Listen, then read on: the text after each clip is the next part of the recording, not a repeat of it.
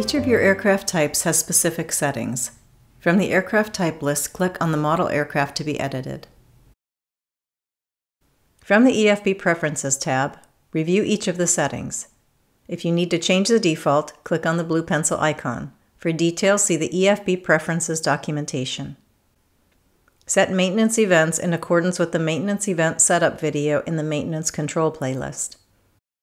Edit the seats and tank settings here or from aircraft settings in accordance with the seats and tanks instructions in the Edit an Aircraft video. From the Settings tab, edit the settings as necessary using the blue pencil icons. From the Removable Equipment tab, add new equipment using the green plus button, and edit or delete an item using the respective blue pencil and red trash can icons.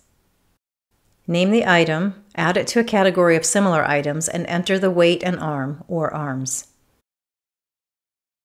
Toggle the Included in Basic Operating Weight to Yes if the equipment is included in the BOW and No if it is not included in the BOW. Items will be grouped by category and by whether they are included in the BOW in both FlightSpan Ops and on the EFB. The Configuration tab should only be edited with the help of FlightSpan support.